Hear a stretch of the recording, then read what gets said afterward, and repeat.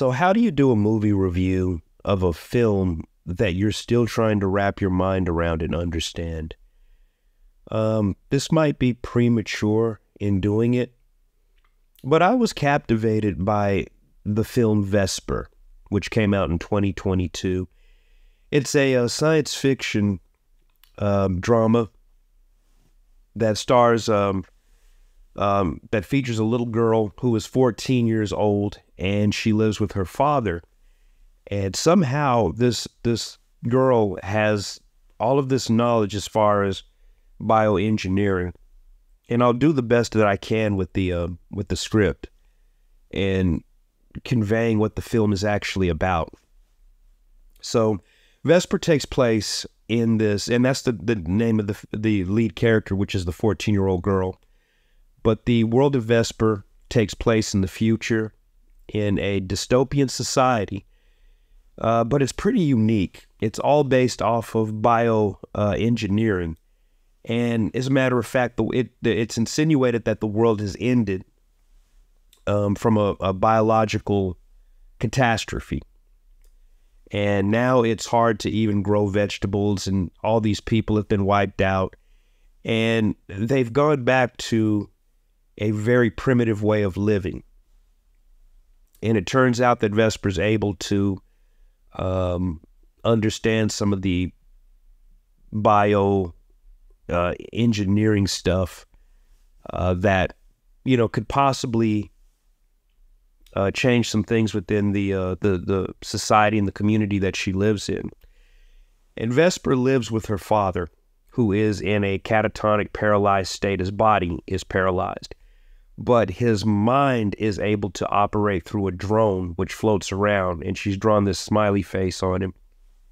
And he's Vesper's companion. He's her father, but he's also her companion. So through technology, Vesper is able to still connect with her father. And it turns out that there is a kind of shady character which leads the society. And there's some bio-breeding type thing that he's overseeing, that he has children and women and all these different people, as well as some biological specimens that are mishaps. They're kind of like these strange bioengineered beings that serve some sort of purpose. And again, the film is very strange. It's very, very surreal. Its visuals are surreal. It's the way that the aesthetic. It's very bio, and that's the only way that I can put it. And that backdrop of these factories and these villages and these plants that react almost like sentient beings that can feel and understand things. They populate the landscape. Well, where you have these these little communities of impoverished people, Vesper being a part of that community, they live on the outskirts of a community called the Citadel. And the Citadel are the ones that have the privilege. And it turns out that a Citadel vehicle crashes. And one of the Citadel is a woman and her father. And the lord of the community ends up killing the father, and Vesper takes in his daughter. And she's very reluctant to tell the woman that her father is dead. But then it takes a twist, and Vesper finds out that that's not really her biological father. Something else is going on. And I'm not going to get into any major plot twists. I want to get into what I think Vesper best represents, which is, although the plot is confusing, the visuals are very concise in what they want to do. And that's where the artistry and the magic happens. That and the acting is very good in this film. You feel the connection between Vesper and her father. Um, you feel the connection grow between Vesper and the woman who's trying to get back to the Citadel. And you also feel the menace of the man who is overseeing this community that he's lording over. And you also find out the connection that Vesper's father has with this man. You know, what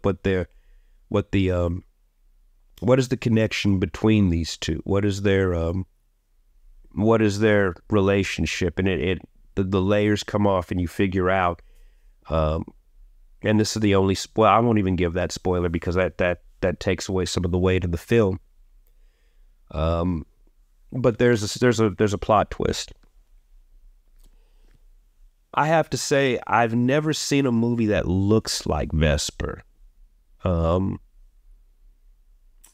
It's almost like this would be a great movie to watch over the weekend with City of Lost Children, if that makes any sense. Anyone who's familiar with that film, if you're not familiar with it, check it out. The guy that plays Hellboy is starring in it. And it's another one of those surreal art house pictures that ends up being entertaining. Vesper is very ominous, and it visually captures this bio-organic, futuristic world. It's almost as if it's Naussica in the Valley of the Wind. It feels a lot like that anime. So if you're into something like that, this is very similar. And Vesper has an understanding of all of the organisms that that they have to live amongst, and that right there is so interesting. It does a little bit of world building, but you can't world build within the frame of a movie. A lot of that world building stuff should happen over a series of movies, or over a series of streaming shows. 2 hours is not a lot of time to put in a movie to completely build a world. But what's there has its own logic, has its own method, and you have a very unique looking science fiction world. You can feel the weight and the gravity of the people who are oppressed by their circumstances. And you feel the danger from the elder over that township, that community. And you don't know quite which way he's going to go. I can't remember that guy's name, but he kills it in his performance, but he always does. I can't remember his name, but he was in several movies. One of those movies I remember was, I first saw him in Gangster #1 with Malcolm McDowell. That's a movie that you really need to see, and I think that movie put Paul Bettany on the map. I can never remember the names of the actors or actresses that I'm referring to. I don't know why, but it's my memory always goes blank, especially with those character actors that normally aren't leads. But if I found a fault with Vesper, it's that there was too much world to build in the framework of the time that was allotted for that movie to even run.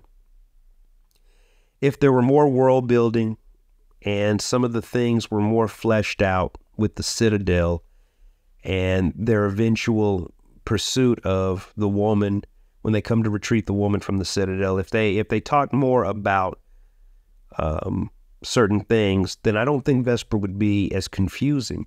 But as it stands, it's a confusing, beautiful, great film, and I have to give it a good score. I have to give it it's not quite 5-star, but I will give it I'll give it 4 stars because I haven't seen anything like it, and it was a very, very refreshing science fiction. I encourage you to experience Vesper if you are a hardcore sci-fi fanatic like I am. If you're not, pass this movie by. It will frustrate you. If you are a fan of stuff like excuse me, Battlefield and these other science fictions that are very glossy, very shiny, albeit poorly acted, that are part of the mainstream, then you don't want to watch this. This will make you mad if you're a fan of that type of material. Those who like their science fiction more cerebral, I challenge you to take a chance with it. So I'm recommending Vesper. And hopefully you'll get something out of it if you decide to watch it.